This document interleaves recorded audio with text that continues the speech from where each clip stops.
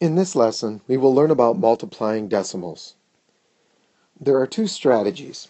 We'll take a look at the first one, the estimation method, by multiplying a decimal and a whole number.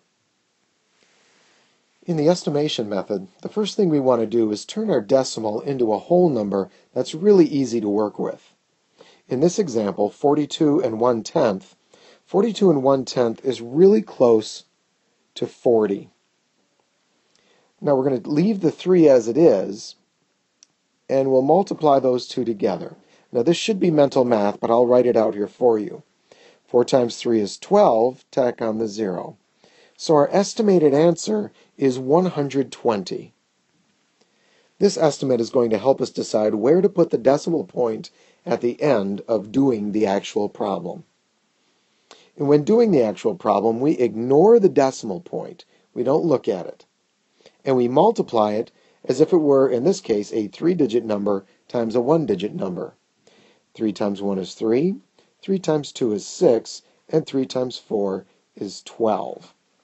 Now I decide where to put the decimal point based on the estimate that I have right here. I need my answer to be as close to 120 as possible. And the only way to get that is to put the decimal point right here. 126 and 3/10. Here's another example.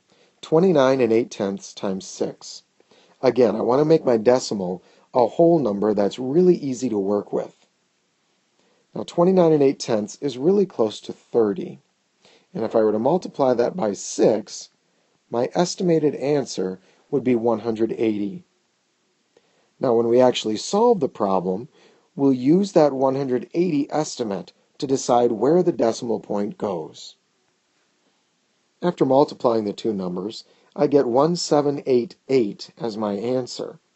But that's by ignoring the decimal point. Now I need to figure out where to put the decimal point based on my estimate of 180. I could put it here. I could put it between the 1 and 7. I could put it between the 7 and the 8. I could put it between the 8 and the 8, or I could put it at the very end. Now only one of those answers is going to get me close to 180. And that's right here, 178.8. And that's how you do the estimation method. Of course, there is a shortcut method to multiplying decimals, and I'll show you that now.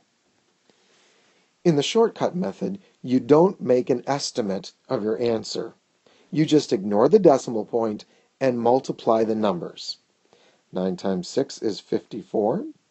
9 times 3 is 27. Plus 5 is 32. 9 times 7 is 63. Plus 3 more is 66.